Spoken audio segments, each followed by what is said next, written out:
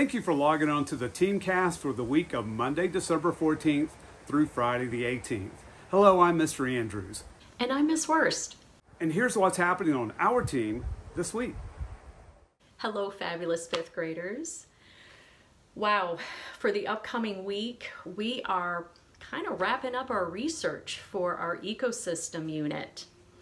We're in week 5 of our lab notebooks, and we are looking at RQs number 7 and 8. It's all about becoming an expert on the ways ecosystems across the earth are interdependent, but we're also going to explore at our ecosystems, how they are at risk, what are threats to them.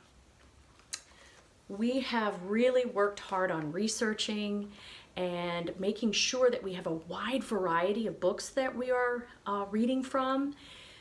You have handed in your RQs number 1, 2, and 3. If you haven't yet, please do so this week. You should have gotten feedback from me so that you can add or change your information. But like I said in class this week, these RQs are dynamic. They're ever changing. They're things that you can add and tweak along the way. So keep on reading, keep on researching. Have you added some great wow facts to your chart? What about glossary? Are there some great words that you can add to your glossary pages? That's all part of becoming an expert, which is what we are doing. Once we get back from winter break, we'll be putting all of these research questions and organized information into our final project. So you'll want to make sure that your information is detailed and explained well and has lots of good description, so that when we do go back to those organizer sheets, you'll look back and you'll be able to pull from that as you pull your final project together. Don't forget about the ecosystems quiz. If you have not completed that, please make sure you are doing that as well. Keep reading, keep researching, and I look forward to working with you on week 5 goals, and we will be using our exemplar text pack with research question text for number 7 and number 8. In addition to our ecosystems writing and reading, we're also going to be looking at some social studies this coming week, all about the beginning colonies. Remember when we did our Explorer project? Well, after that sort of age of exploration, we had the main European countries that sponsored those explorers. They sent over people to colonize the New World. So we're going to look at the early colonies of North America. I look forward to a great learning week together. This week in math, live instruction is going to be completing topic F on Monday with lesson number 23. It began last week with lesson 19, where we had 2-digit divisors, 3- and 4-digit dividends, and we also found out in lesson 22 and practiced on into lesson 23, sometimes we're going to have more than 1 digit in our answer or our quotient. We're going to have a review on Tuesday, and then students are going to have their quiz on topic F on Tuesday. On Wednesday and Thursday of this week, we're going to begin a new portion of division with topic G.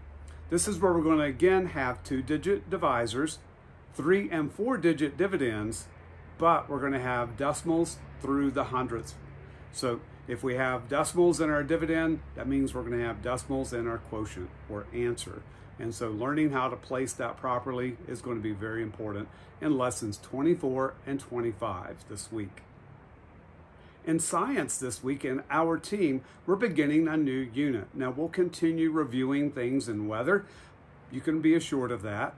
But we're going to be talking about the human body systems now. We'll start this topic with a conversation about unicellular organisms and multicellular organisms. We'll compare and contrast the two. So it's going to be a great unit of study. I look forward to starting it with you this week. Hey, Team Andrews Worst. It is time for Worst wow. All right, you wordsmiths.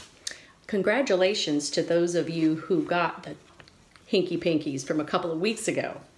If you got for daisy control, flower power, that was it. And a tiny spaceship is a pocket rocket. Well done. This week we have 4. This one's a hinky pinky. Water movement. Hinky pinky, water movement. The next one is a hinky pinky as well. Mythical beast's cart. Mythical beast cart. And then the holiday words. This is our holiday edition of the Worst Wow.